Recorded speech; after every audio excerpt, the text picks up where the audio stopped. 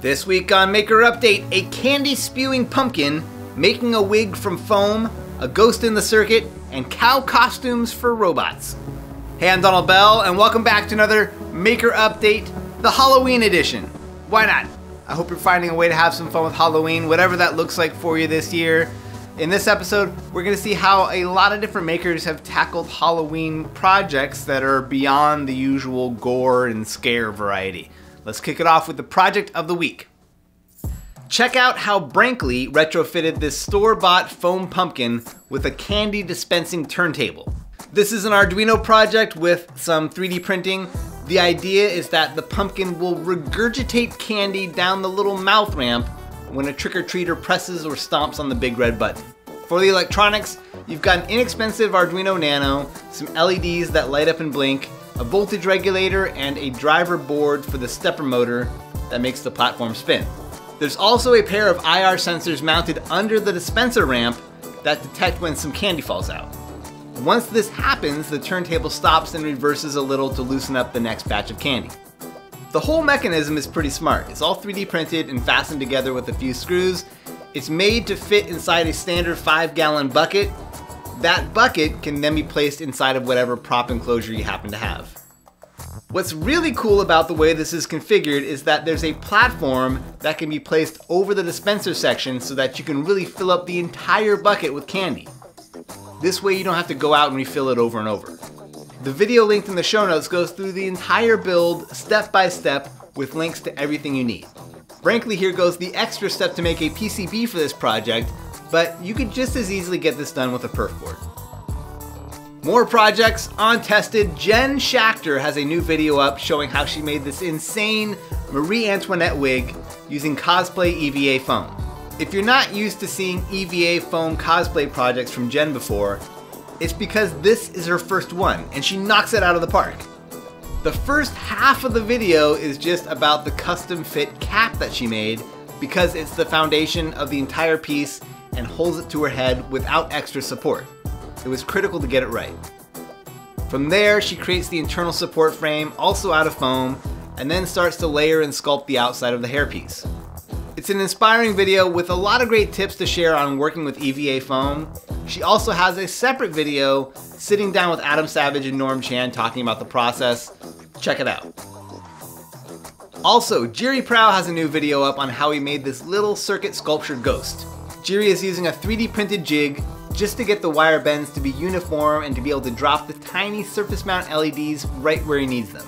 It's so great to see him work on this in real time. My favorite part though is at the end where you see that he made another 3D printed tool just for removing the ghost from the jig.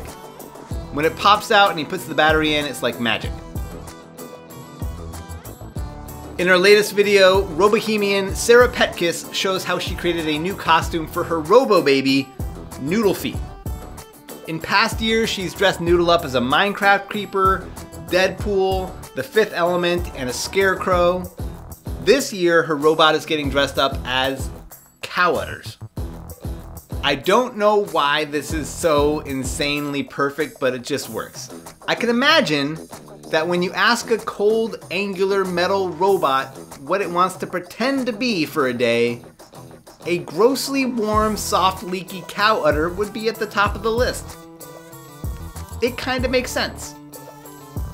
To make her robot kid's dream come true, Sarah went to great lengths knitting this double-walled pink fleece udder suit. Making a seamless udder onesie for your robot is harder than you'd think. Sarah explains some of the challenges in her video. I also love that she added the extra touch of putting wet sponges at the end of each leg so that the udders would leave a little squishy trail behind. It just makes me happy. Speaking of squishy, Kayte from Tested squishes her hands into molds to create plaster casts of her hands for Halloween.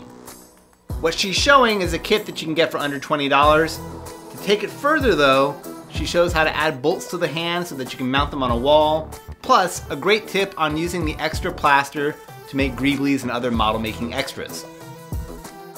Now for some tips and tools. Through Hackaday, I learned about this new software that allows you to CNC carve Japanese-style Tsugite joints. These are a type of impossible-seeming three-way corner joint that fits together like a puzzle. They're very difficult to make with hand tools, but with this software on GitHub, you can adapt several styles of this technique to your CNC router. Zack Freedman keeps cranking out useful videos. One of his latest is a what's in my bag style video where he gives you a tour of the tools and supplies that he keeps in his hardware hacker tool bag. One of my favorite bits is how his backpack includes a tool roll that flips down, filled with everything he needs to get to work on testing and soldering a new project. Last week I shared with you a new series by Scott Marley on programming LEDs using the FastLED library. He's already added a few new excellent videos to that series, but there's also a whole other series by Mirabelle Jones out on the Hackaday channel. This one is also good and a little more beginner friendly, starting things out with a circuit playground. Another follow-up to last week, Billie Ruben has another quick video on Meshmixer. This time she shows how to use the free tool to fix holes on your 3D model, especially if it's hollowed out from the bottom. If you're prepping a scanned 3D model for 3D printing, this is something you'll probably have to do. And finally, Adam Savage has a great video on safety wire pliers. These are commonly used in military or aircraft applications for wiring bolts in place so that they can't come loose. After watching this, I went down a rabbit hole of safety wiring videos where these elaborate bolt-to-bolt wiring harnesses are made on jet engines. It's fascinating. But you don't need to be an aircraft engineer to get a thrill out of using these twisting pliers. As Adam explains, they're great for making armature wire for models or twisting electrical wires together. For around $20, they're hard to resist. For this week's Digi-Key Spotlight, check out their video on wiring batteries together in series or parallel, or a little of both. Depending on your project, you may need to beef up your capacity or increase your voltage.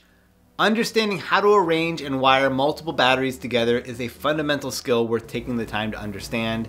If you need a place to start, this video is perfect. Alright, and that does it for this week's show. Be sure to subscribe, leave me a thumbs up, leave a comment. Let me know if you have any cool projects that you're unveiling for Halloween. You can get on the Maker Update email list just for fun, and be sure to vote next week.